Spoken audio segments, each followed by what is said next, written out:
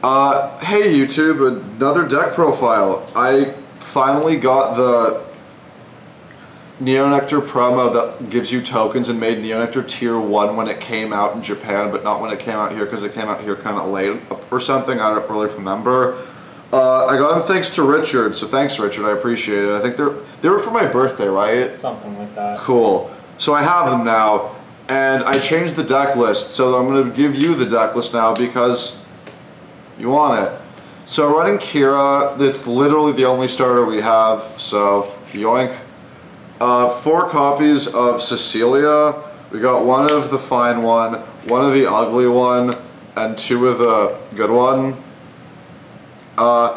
It's a good card because it's your boss unit. You counterblast 1, retire something, checked up 5, call 2, or if you have a 3 in soul, call 3, and they get front row gets 10k.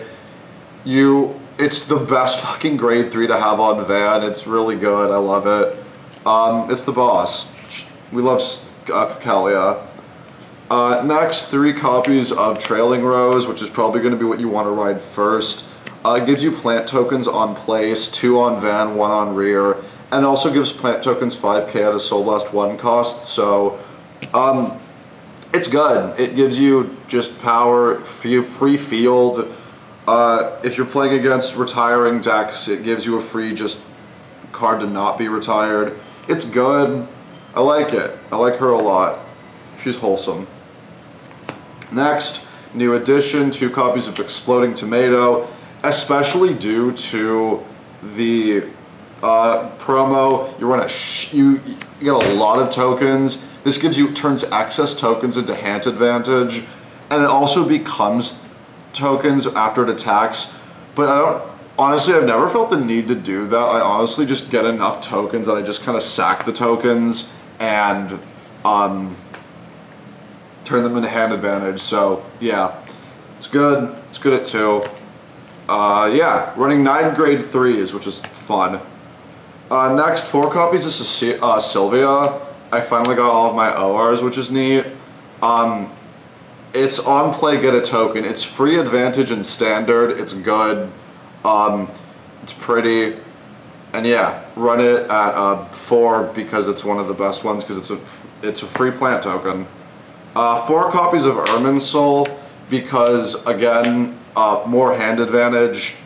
Gives tokens power, so it's a nice combination of tomato. It's a diet combination of tomato and Trailing Rose's second ability. It's great going second.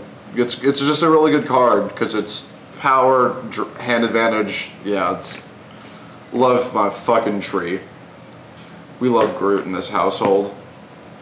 Next, we're running 3 copies of the hell yeah mail day.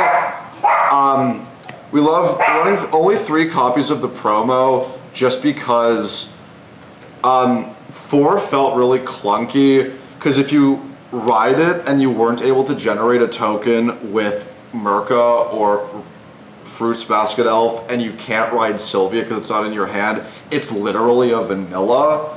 And if you get it too late in the game when you already have an established board, it doesn't do anything because you have to call tokens to open rears.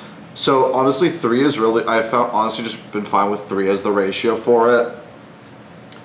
But yeah, it's good. I like it. And like, yeah, you don't. Kaivon's fine, but like, I honestly haven't felt the need to run Kaivon over her. 4 copies of Rebecca. It's another way of getting rid of excess tokens because it bounces and it gives cards 5k, so it's a bit more power. Yeah, really good. We love that bounce action. 4 copies of Merca, your ride target 100% of the time because on ride or call Soul Blast 1, call a token to the column. So it's another token. It helps de-brick Sunlight Garden Guide if you have to ride it. And yeah, it's advantage starting turn 1. It's basically Forerunner, which is great.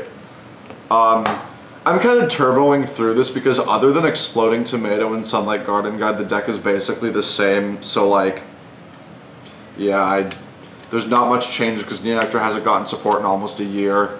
4 copies of Fruits Basket Elf, Soul Blast, kill itself, call 2 dudes, and if you're at grade 3, the tokens get an additional 5k. Really good friggin' grade 1.